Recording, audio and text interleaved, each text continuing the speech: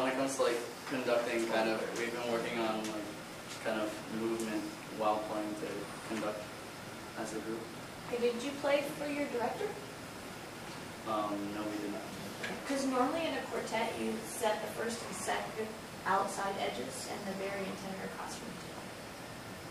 Okay, just for future reference. Okay.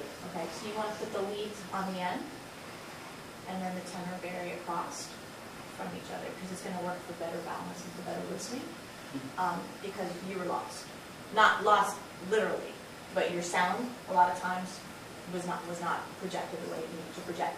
You're going to hear the bottom, you're going to hear that voice, your sound is not going to come out as much as it needs to come out for the blending purposes, so that's why we always stick it the first against each other, the first and second alto, those voices.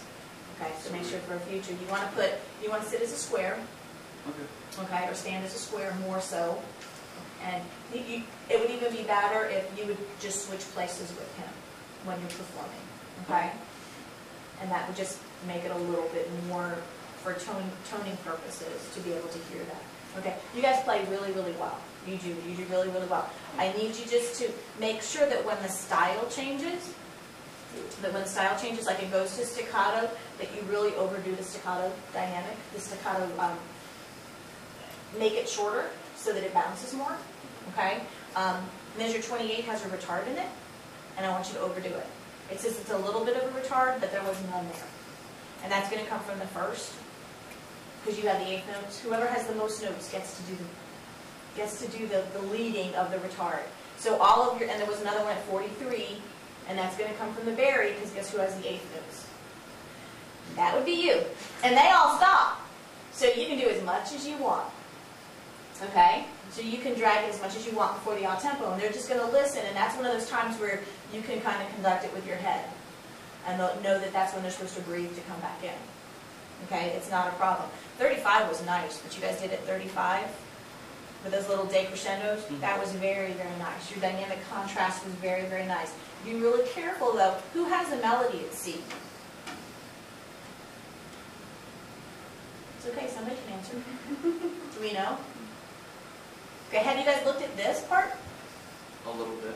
A little bit. The bari sax player has the melody. Okay, so we want to make sure we know so that we don't cover, because if you look at the score, it's a dead giveaway. It's a dead giveaway. Everybody's part says pianissimo, forte. So if all you had to do was look at the score, pianissimo, forte. So you can't tell by looking at your own part. However, if you look at the score, yeah, it's like gibberish to you otherwise. But if you look at the score, then you'll be like, oh, okay, she's got it, so we need to listen. And that's why your director in regular band class will go, shh, gotta play softer here. So be real careful as you're playing that you go, okay, because there's other times when all of you guys are supposed to be playing loud because it's just a full block. So make sure that you don't cover up who's got whatever part. Because the rest of the time your dynamics were really good. Measure 89, you forgot your 8 note run thing.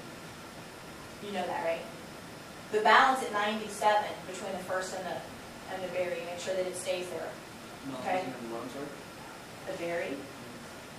You know, again, that's just looking and having the two of you play together. Because you played it fine, you played it fine. However, it wasn't balanced between because the octave. You're going to jump. Why? Because the human ear hears higher pitches easier than to hear lower pitches. That means you have to play louder. So you seem like you're playing as loud as he is because he has the advantage. Because he's in the upper register. So that's just the physics of our instruments. You do that, it'll just make it all that much better. Okay, nice job at the end. One of you guys, tenor, made that a quarter note at the end instead of half notes. You all change together. You change on count 3. You change on count 4 if you watch the recording. Okay. It was a nice little transition. It was like 1, 3, 4, 1, but it's on 3. Okay, so make sure you change it on 3. Or mark it on the score that you're doing your own interpretation. Okay? All right. Good job. Thank you. Thank you. Thank you.